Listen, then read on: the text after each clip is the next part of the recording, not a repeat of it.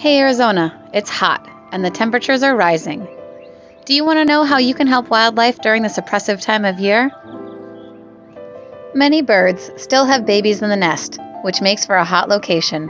So we see a lot of birds bailing when it gets this hot. If you see a bird on the ground, observe it. If you see any injuries, bring it to Liberty Wildlife. But if the parents are nearby still, they will probably tend to it. Larger birds and many adult raptors will look to hunker down on the ground where it's slightly cooler. They will attempt to find shade or somewhere cooler. If you have a shady area in your yard, let them stay there while they rest. They may lay flatter on the ground and potentially spread themselves out more than usual.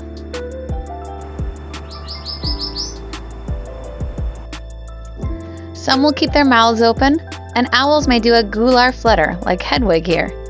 Again, observe to see if this is a temporary resting spot or if they are truly compromised.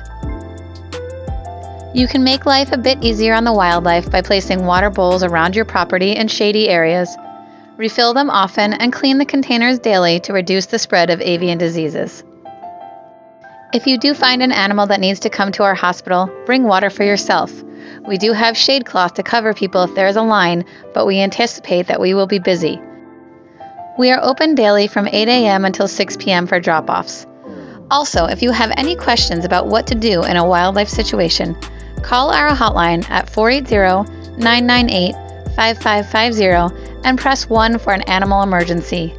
Then press 2 to leave a message with your questions pertaining to a wildlife emergency. Our team checks the voicemail regularly from 8 a.m. until 8:30 p.m. Thank you for caring about our native wildlife.